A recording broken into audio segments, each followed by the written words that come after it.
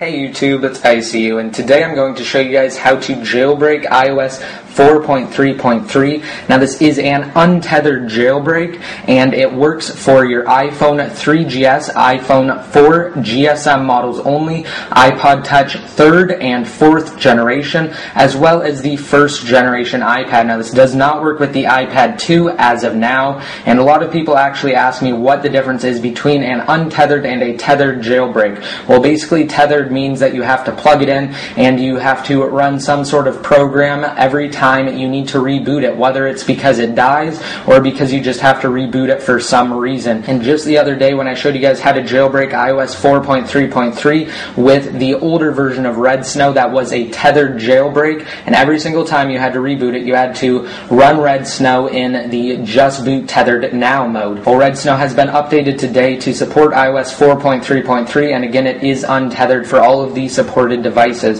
So I'm just going to show you guys that I do have an iPod Touch 4th generation and that it is on iOS 4.3.3. So you can tell that I am on an iPod Touch 4th generation because again I have the camera and FaceTime apps as well as a back facing camera and a front facing camera. So I'm just going to go inside of settings and then general and then about, and again I'm just going to show you guys that I am on 4.3.3. so where it says version, it says 4.3.3. So now that you guys know that, I'm just going to show you how to do it. You will have to have the latest version of Red Snow as well as iOS 4.3.3 for your device downloaded, and I recommend putting them in a place where you can easily find them, such as your desktop where mine are located, and I will have a link down below in the more info that will have the downloads as well as written instructions in case you get confused and you need something to refer to. So first of all, we're just going to plug in our device,